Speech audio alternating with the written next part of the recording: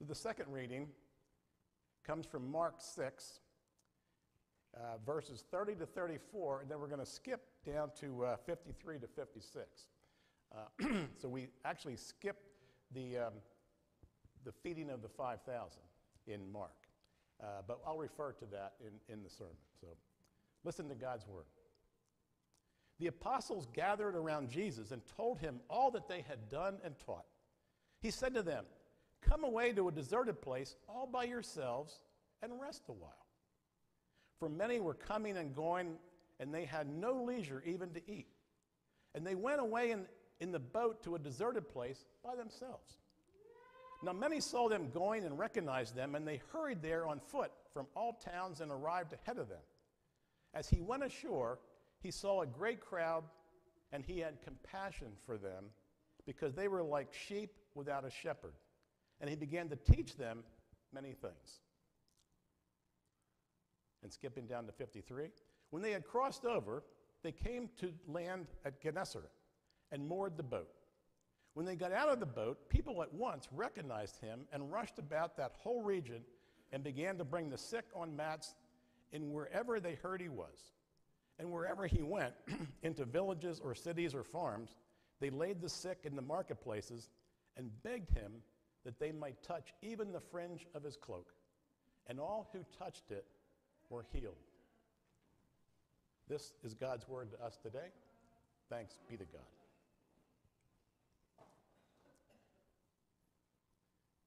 So ever since I started wrestling with this scripture, I've been puzzled.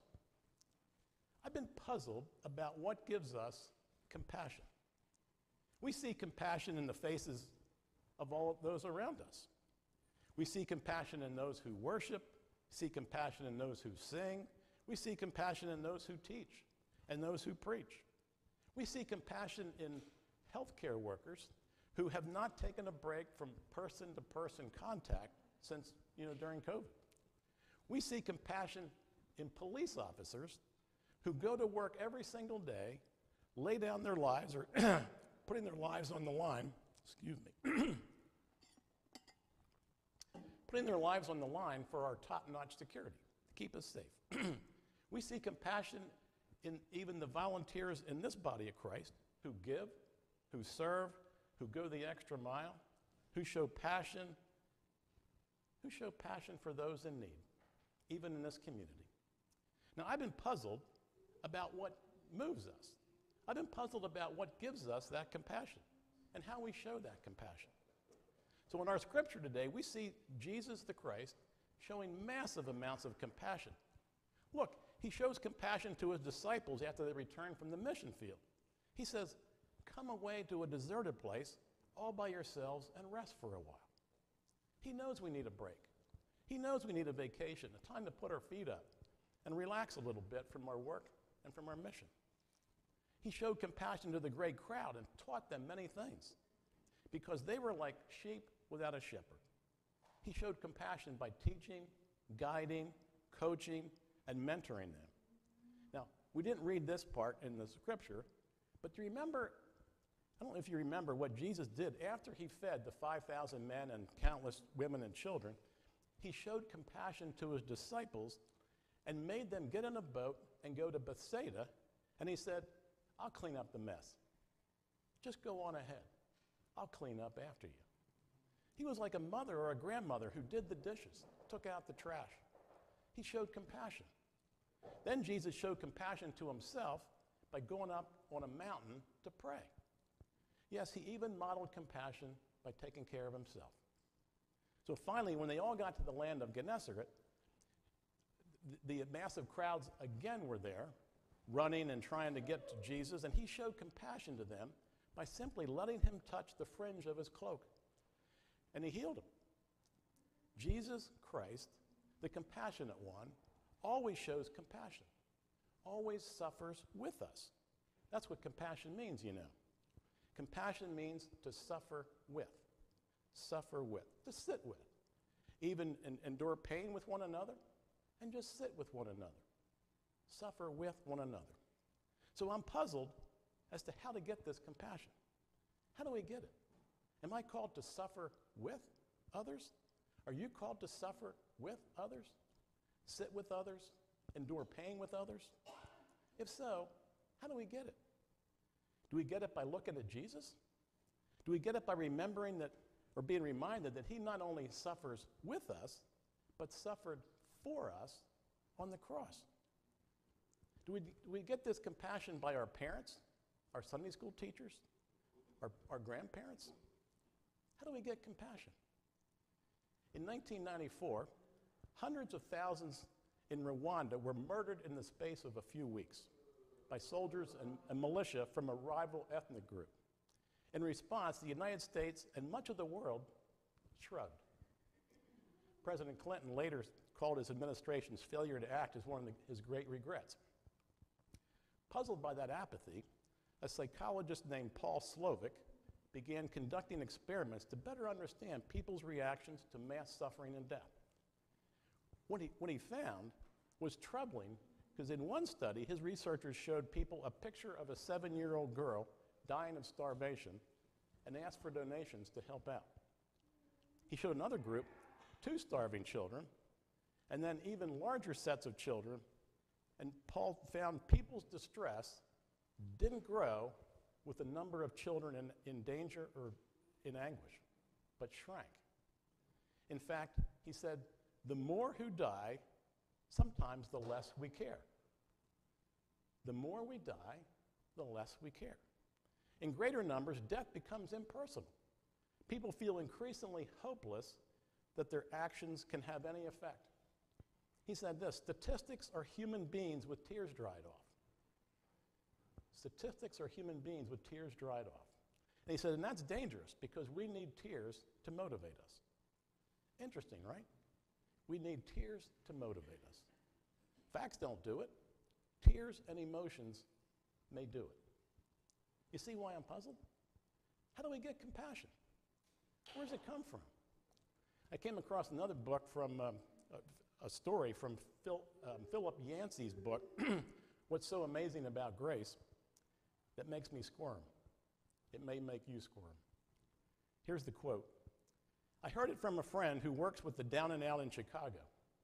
A prostitute came to me in wretched straits, homeless, sick, unable to buy food for her 2-year-old daughter.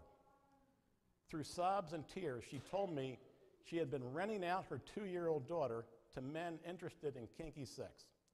She made more renting out her daughter for an hour than she could earn on her own in a night. She had to do it, she said, to support her drug habit. I could hardly bear hearing her sordid story. For one thing, it made me legally liable. I'm required to report cases of child abuse. I had no idea what to say to the woman. At last, I asked her if she had even thought of going to a church for help. I'll never forget the look of pure, naive shock when she cried, "Church? Why would I go there? I already feel terrible about myself. They just make me feel worse." What struck me about my friend's story is women like this prostitute fled toward Jesus, not away from him. The worse a person felt about herself, the more likely she saw Jesus as a refuge. Has the church lost that gift? Evidently, the down and out who flocked to Jesus when he lived on earth no longer feel welcome among his followers. What's happened? End quote. What does this do inside you? Does this make you squirm like it did for me? Does it fill you with compassion or guilt or something else? How do we get compassion? Maybe this 2-minute video clip will help. Let's roll the first one. May it be an evening star shines down upon you. May it be when darkness falls, your heart will be true. You walk a lonely road, oh how far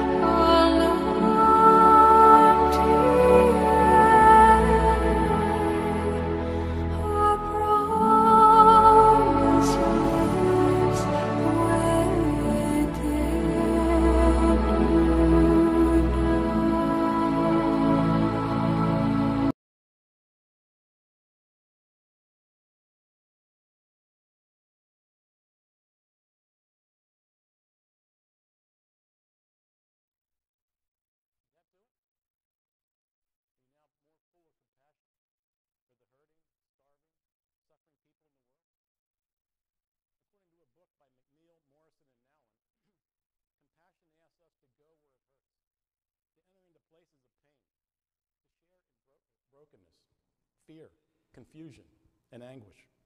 Compassion challenges us to cry out with those in misery, to mourn with those who are lonely, to weep with those in tears. Compassion requires us to be weak with the weak, vulnerable with the vulnerable, powerless with the powerless. Compassion means full immersion in the condition of being human. Full immersion in the condition of being human. When we look at compassion this way, it becomes clear that something more is involved than a general kindness or a tenderness. It is not surprising that compassion, understood as suffering with, often evokes in us a deep resistance and even a protest. Perhaps that's why compassion is so hard to get or to put on or to be installed in us. None of us eagerly look forward to suffering and suffering with. So what about personal testimonies? Maybe that'll do it. What about hearing from your own Rick Schmidt, Ilean Ball, and Stephen Wisler at the summer feeding program? Maybe that will give you some compassion. Let's watch that video.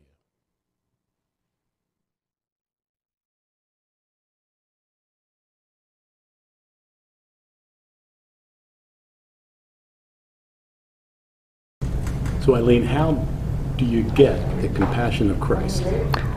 By serving Him and doing His work. This lunch program, and when it's over, your community, your neighbor, it doesn't stop just here. And by helping others and being concerned and more compassionate too, you build it through the years. You want to be more Christ-like. Serving Christ is one of the best things I've ever did and the best choice I ever made in my life. So Rick, how would you say that you get the compassion of Christ? I mean, I would say that, first of all, I was born a Christian. I grew up in Lansdowne Presbyterian Church, and I'd say that it was instilled in me by God, first of all, at birth. But that aside, to be able to really roll out your compassion, you need to have had examples, people you've seen, and my mother would be a prime example of that for me. And also the church I grew up, which was Lansdowne Presbyterian Church. I just, those examples I saw, and then myself just trying to do mission, just made it grow 100-fold from when I was born with it instilled in me. Get the compassion of Christ. I think that I don't think it's about as much about getting the compassion of Christ as it is as it being instilled in us already from a young age. Since all of us are created by God in the image of God, we have the ability to be compassionate, but you have to be willing to first accept the blessings God has given you in abundance, and kind of use those to help others in ways that are often unimaginable to them because of their certain circumstances, but as well as for yourself, recognizing every single day that you're grateful for the things you have gratitude, and that you can give back because of that. And even if you don't have a lot, just giving a little is enough for God. So, and God knows your heart too. So, anytime you're serving others or you're helping others, it's not for your benefit. It's because it's the right thing to do. And Jesus talks about the golden rule of loving your neighbor as you love yourself, and that's super important to keep that in mind as well.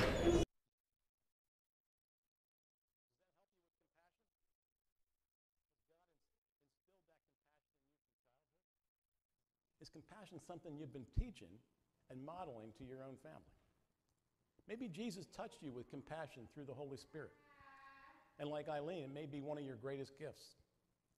Maybe the image of Christ suffering on the cross gives you compassion, makes you eager to carry your own cross. Only you know. Now there's one more two-part reason I'm puzzled by this passage. Let me give you both parts and then share my puzzlement. First part, do you see what the crowds are doing at the end of this story? They're running and rushing to bring the sick to Jesus. They're showing compassion to their friends and family by bringing the sick ones to Jesus. They're bringing people and putting them in the presence of the Lord, and they get healed. These crowds aren't doing the healing. They're simply bringing their sick family and friends to Jesus.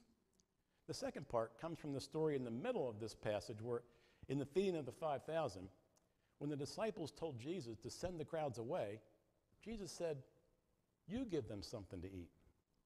You give them something to eat." But then Jesus doesn't sit back and wait for that to happen. No, Jesus then took the 5 loaves, 2 fish that were available, multiplied them, and fed the people through his disciples. Through his disciples. He used his disciples to distribute the food to feed the people. You give them something to eat. And they did. The food that Jesus provided. So because I'm not real bright, I'm puzzled. Do we get and show compassion by feeding people? Do we get and show compassion by suffering with people? Or do we get and show compassion by bringing people to Jesus? Or do we do a little of both? Maybe you can figure it out. Amen.